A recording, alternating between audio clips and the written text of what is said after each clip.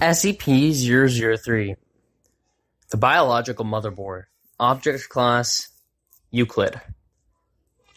Special Containment Procedures. SCP-003 is to be maintained at a constant temperature of no less than 35 degrees Celsius, and ideally kept above 100 degrees Celsius. No living molecular organisms of Category 4 or higher complexity may be allowed to come into contact with SCP-003. In event of total power failure, if SCP-003-1 begins to increase its mass, assigned personnel must engage in skin contact with SCP-003-1. Ideally, personnel may use their body heat to return SCP-003-1 to above the critical temperature. However, skin contact must be maintained even in event of SCP-003 reaching activation temperature, lasting at minimum until SCP-003-1 advances fully to the second growth stage. Personnel who enter SCP-003's containment area must be examined for body parasites of Category 4 or higher complexity and sterilized if such organisms are present. All personnel who have come into contact with SCP-003-1 are to immediately report extermination afterwards. SCP-003-1 must not be removed from SCP-003-2 in case of emergency procedures detailed above. Any significant changes in SCP-003-2's rune activity, including patterns, frequency, or colors, should be reported within 3 hours of occurrence. Cessation of rune activity must be reported immediately. SCP-003-2 must be supplied with power via the source designated at Generator 3339 at all times. Description: SCP-003 consists of two related components of separate origin, referred to as SCP-003-1 and SCP-003-2. SCP-003-1 appears to be composed of chitin, hair, and nails of unknown biology, arranged and configured similar to that of a computer motherboard. Testing reveals SCP-003-1 to predate earliest known circuit board by any factor of thousands of years. SCP-003-1 is considered sentient but not actively dangerous except upon certain conditions. SCP-003-2 is controlled by a non-biological internal computer, the contents of which are mostly inaccessible without risk of damaging an SCP-003-2. SCP-003-2 is capable of controlled emissions of radiation, including heat, light, and anomalous radiation types.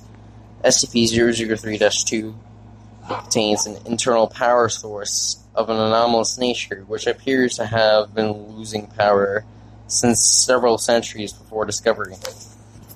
It is considered probable that SCP-003-2 was created for the purpose of containing SCP-003-1. Partially interpreted data recovered from SCP-003-2 may refer to a past and or potential future LK-class restructuring event caused by SCP-003-1. SCP-003 was located by remote viewing from SRV-04 Beta. It appears possible that SRV-04 Beta was deliberately contacted by SCP-003-2. Other organizations have also been alerted to SCP-003's existence, probably by similar means. Despite this activity, SCP-003-2 does not appear to be sentient based on its lack of reaction to M03 Georgia analysis and procedures. When SCP-003 drops below the temperature of 35 degrees Celsius, both components react. First, SCP-003-1 enters a growth state characterized by exponential increases in mass. This growth state consists of two stages. In both stages, SCP-003-1 partially fuels its growth by converting matter around it, starting with any surroundings inorganic material, including atmospheric elements, then non-living organic material, including cells of dead skin, hair, chitin, enamel, keratin, and other biological material. But the first stage is always the same.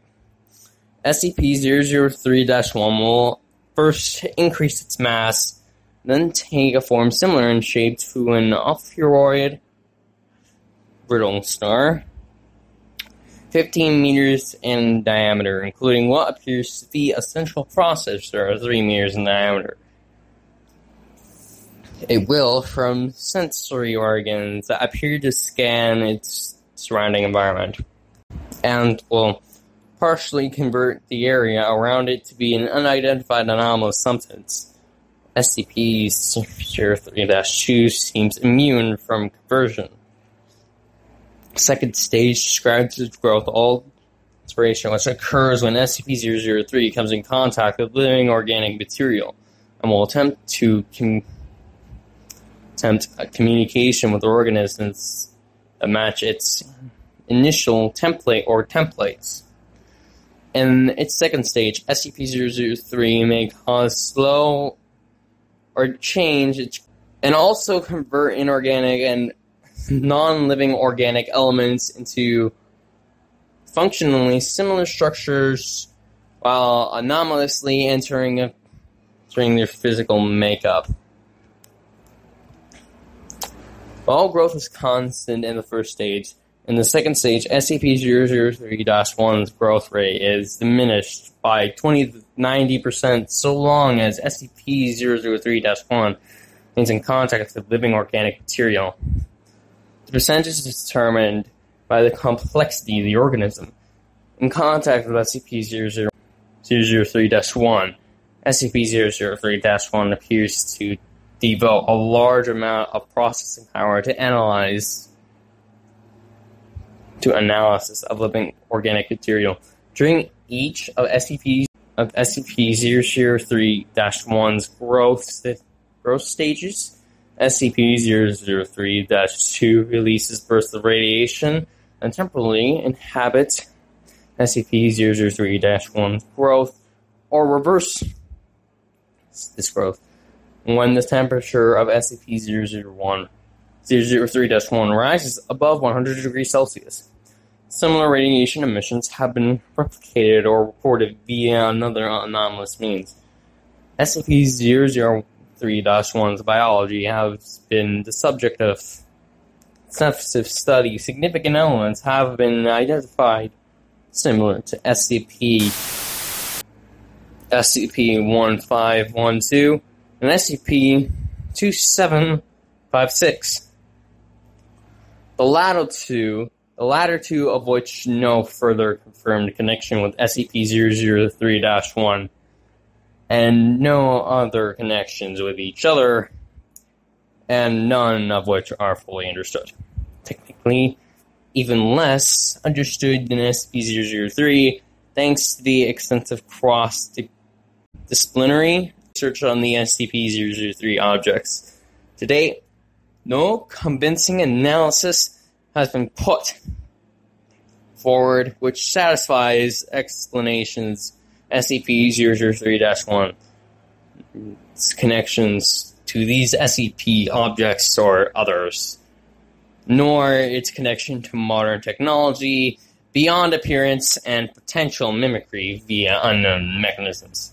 Acting on information gathered from linguistic analysis of SCP-003-2's runes and comparative data analysis, research team MOA Gloria has managed to establish a link between SCP-003 and for analysis of functions. SCP-003-1 must be must now be considered sentient and is to be kept a minimum of 1 kilometer from, and the results byproduct at all times. SCP-003-2's power loss has been exacerbated by the procedures performed by the MO3 Gloria on orders of L510. MO3 Gloria will continue procedures.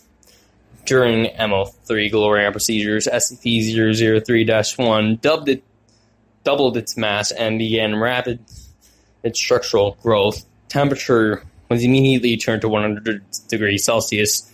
Growth and mass increase of SCP-003-1 continued for 9 minutes and 6 seconds exactly, at which time a sustained radiation spike was produced by SCP-003-2. In response, SCP-003-1 returned to its normal state in 3 minutes and 39 seconds. New growth developed into a dusty residue which was collected for analysis. Both SCP-003-1 and SCP-003-2 ceased all detectable activity. SCP-003-2 did not resume activity until connected to an external power source. SCP-003-2's rune glowed uniformly gray and did not resume normal activity for 3 minutes. SCP-003-2 no longer appears to be able to maintain containment area at a temperature above 35 degrees Celsius without external power supply by generators 003 through 9. The procedure detailed in Addendum 003-03 was repeated, and SCP-003-1 again entered the growth state. After 10 minutes and 13 seconds, SCP-003-2 once again produced a sustained radiation spike. SCP-003-1's growth stopped for 36 seconds and then resumed its previous phase.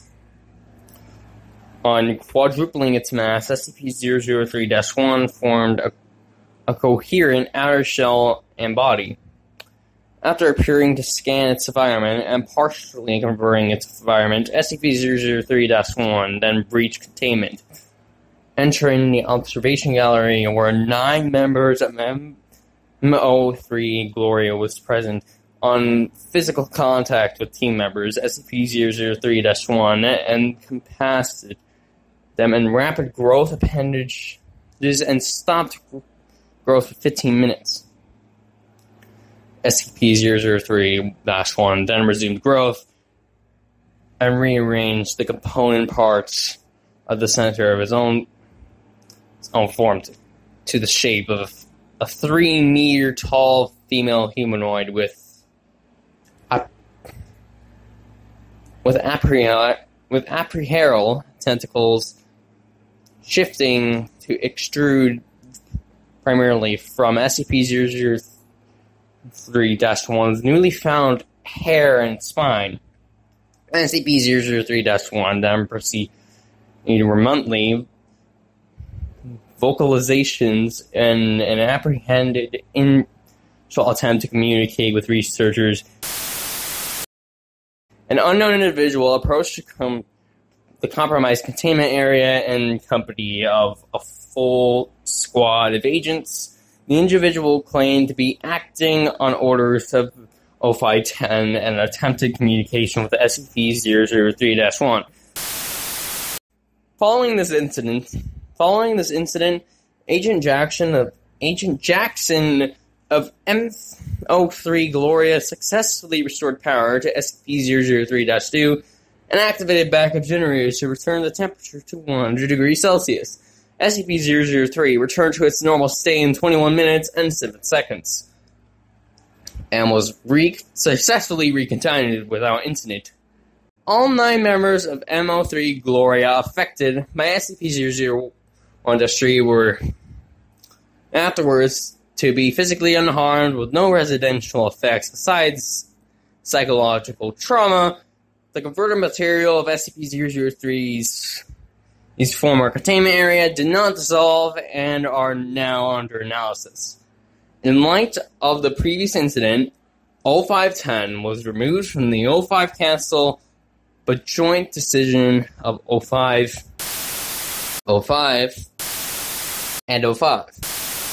M03 Gloria procedures have been indefinitely suspended.